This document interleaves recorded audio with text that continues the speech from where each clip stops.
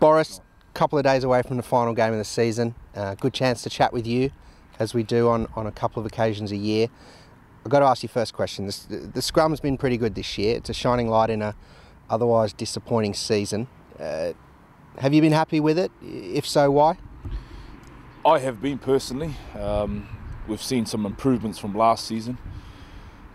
We've had a good season in terms of preparation. We had a very good pre-season, and luckily for us, as a pack, that's continued right throughout the season. Boz, tough year, as I said.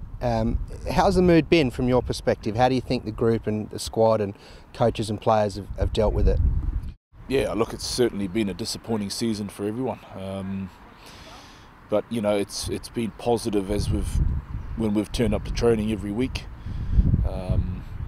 Obviously, the guys know, the players, both players and coaches know that we've performed well under what's expected. So again, we've just tried to maintain that positivity around the place, and hopefully we can finish off with a good game this weekend against Bath. Final game this weekend then. Bath, obviously above us on the table and defeated us there at the Rec earlier in the year. How do you see this one on Saturday? What's the key to, I guess, getting a victory over Bath? I think the first thing we need to remember is that it's the last game of the season from our point of view.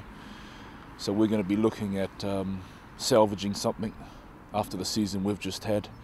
The boys are pretty upbeat about everything, and it's always been a historical game between the two clubs, something that we've all been looking forward to in the week. Again, we've trained well, so we're really looking forward to it. Boz, former teammate of yours, now player of yours, Matt Smith's called time on his career. What's the legacy and what will people remember of his contribution to the Tigers? Well, first of all, I wouldn't call him a player of mine because he's never been in a scrum before, but Smithy's had a long association with the club, going a long way back, starting with his dad. He's always been a popular member of the squad, and he really is a dear friend to all of us, all of those blokes who played at that time. So, yeah, come here, Smithy.